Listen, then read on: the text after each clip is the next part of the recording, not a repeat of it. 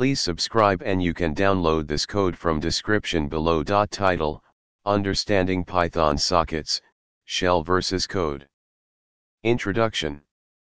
Sockets play a crucial role in networking applications, facilitating communication between different devices.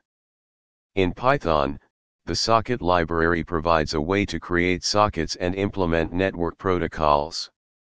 This tutorial will explore the differences between using Python sockets interactively in the shell and writing socket code in a file, with code examples for better understanding.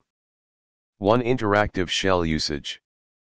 In the interactive shell, you can experiment with sockets in real time.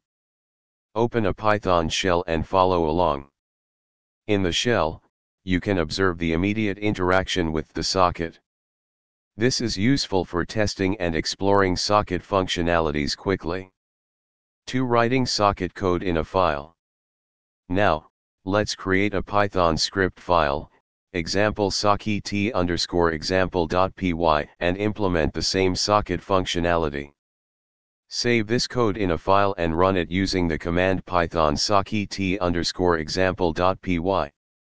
The behavior is the same as in the interactive shell, but now you have a reusable script. 3 key differences. Interactivity: the shell allows for immediate interaction, making it great for testing and learning.